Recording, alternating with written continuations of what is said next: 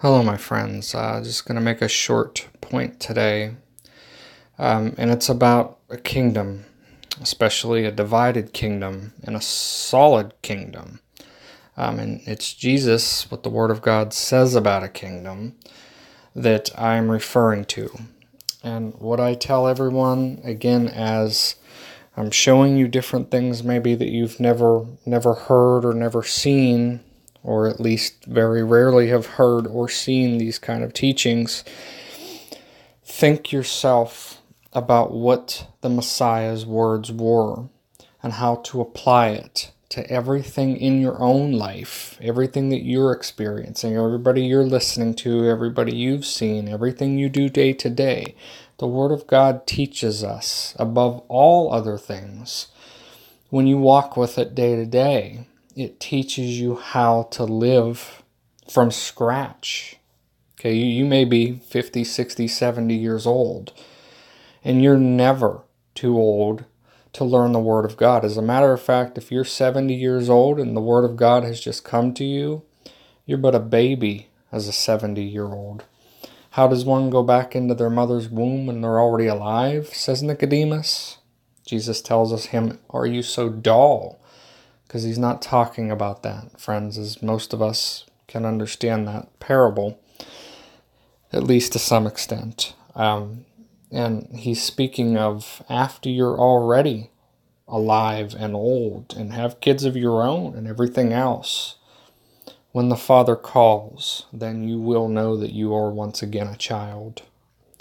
And I'm going to speak of Matthew 12:25 in particular, and I'm just going to speak about kingdoms and what you see of the world, what you should expect to see of the world, and what you don't see of the world. So Jesus knew their thoughts, and Jesus, of course, was speaking to the Pharisees. And he said to them, every kingdom divided against itself will be ruined, and every city or household divided against itself will not stand. So what does this mean for our day-to-day living?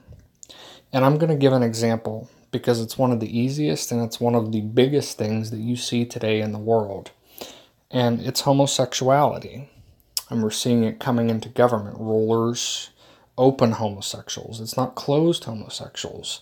For instance, all the Catholic Church scandal, they were at least trying to hide it. They're not open with their homosexuality. The world, who does not know the Word of God, is even worse off than the world who does know the Word of God, because the Catholics are of the world, the same as all other 40,000 denominations. All of them are of the world, which is what I will speak of in this about the kingdoms.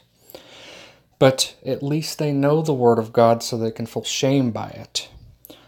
In society, in culture, in government, there is no shame. They do not even blush, as the Lord says. And that's the difference between a religious institution of the world and a secular institution of the world. One blushes, one does not. And we have a democracy of sorts, of what we've called it, in the United States of America, where I live, for instance. And a lot of the Western civilization runs democracies of different forms, different types. They all have constitutions and rules. And in a democracy, the people elect the rulers. So if the people elect a homosexual ruler, what does that say of the people of that country? It means they've accepted it, they've embraced it, they are it. And from the outside of the cup, one will say, well, what's the big deal? A homosexual is a homosexual. Why do you care who they sleep with?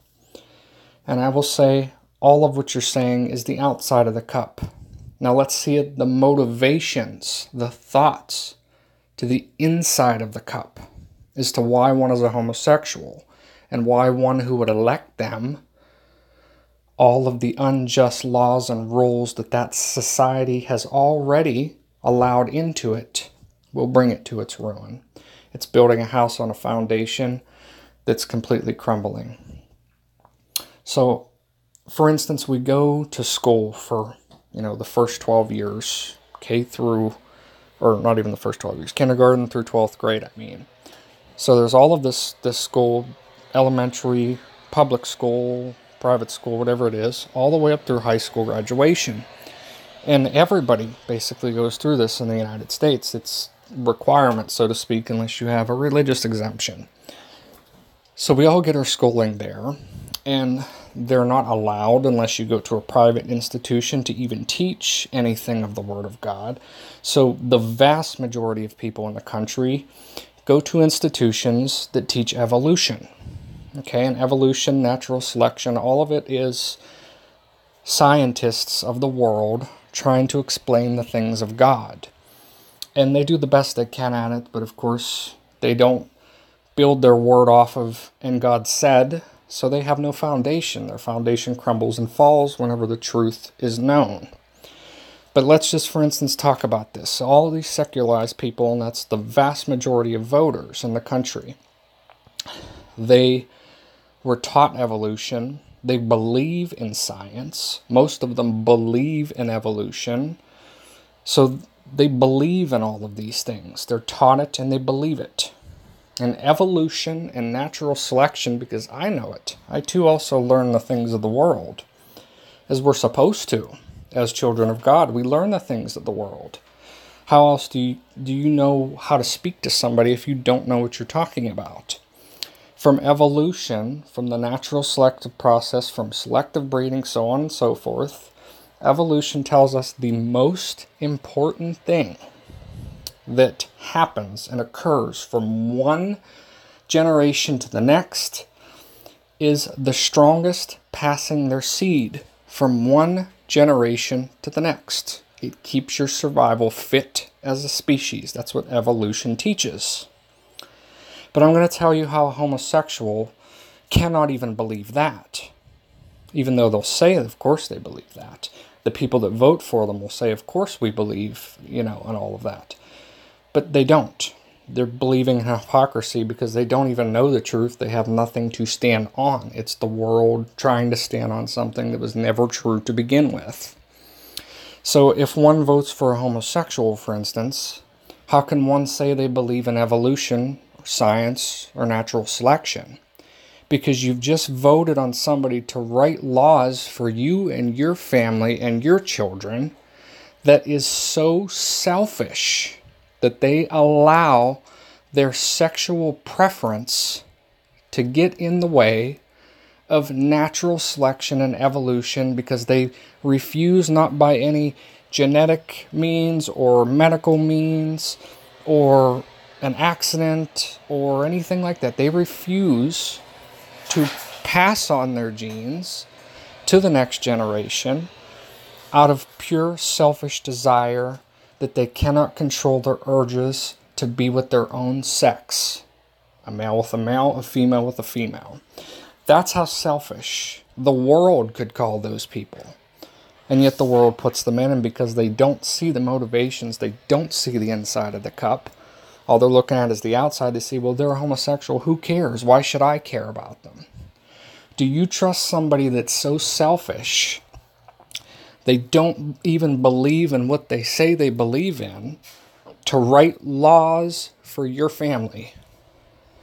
Hence, whenever you see something like this come into society, like we saw with ancient Rome, like we see with Sodom and Gomorrah, when you see this flourish in society, your society is already doomed to destruction. There's nothing new under the sun. Nothing will be different for Western civilization. We know that there's a great war and persecution and everything else because God's Word tells us all about it. But even if you're of the world, you can look at the things of the world and understand that we're already destined to go to our destruction. Because once homosexual flourishes, that means that the selfishness, the love of self instead of the love of others, has already deeply embedded itself within your society, because people, a majority of people, are actually electing them into office without even thinking about the motivations as to why somebody is actually homosexual. Okay, so that's just an example. Now, what does this have to do with a kingdom standing or not standing? Whenever Jesus is speaking to the Pharisees, he's talking about Satan. And he's talking about himself. And he says, if Satan's kingdom is divided against itself, how's it going to stand? So we know that not even Satan's kingdom is divided against itself. And what is Satan's kingdom? It's pretty obvious. It's the world. Because what does Jesus testify to? He is not of the world. His kingdom is not here. His kingdom is coming down from heaven. So his kingdom is not of this world. It's coming. It's not here. So whose kingdom is it? Who offers Jesus authority? Of course, Satan. Whenever Jesus is in the wilderness, Satan tempts him by offering him everything in the world. So it's Satan's. So whenever you think about a kingdom, think about the worldly churches. If there's more than one denomination of church, what does that say about all of the churches? Is the body of Christ divided? If so, would it stand? If so, it's a dead body. Because if there's more than one denomination of Christianity, it's not the Lord's. So then whose is it? So you have all of these physical churches, all of these online churches, all of these spiritual churches, all of these man churches, all over the place. On the internet, in the streets, in the basements, all over the place. And opening or out in the pews, everywhere is these churches. And every single one of them are of the world. Jesus is the good shepherd who goes out and finds the lost sheep.